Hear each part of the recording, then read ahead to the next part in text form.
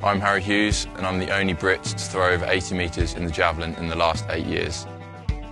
I'm currently on a journey to compete in the next Olympic Games and World Championships.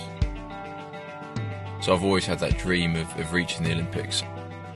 The more intense and the more pressure in the competition, the better for me. I thrive on excitement and on pressure. I love the thought of knowing what you can achieve and where you can take your body to. You know, off natural ability, what can I really push my body to achieve? The love for it comes from the feeling when it goes right. So when you start connecting with the Javelin, it feels good. You don't think about it and you can just up the intensity in the Javelin, just go further and further and further. And that's ultimately what you want to feel.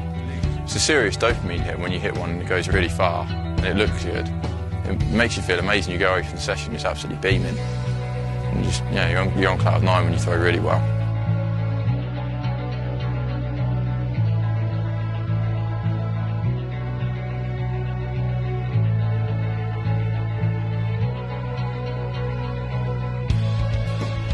It's my dream is to compete at the Olympic Games, so I will do everything I can to make that dream come true.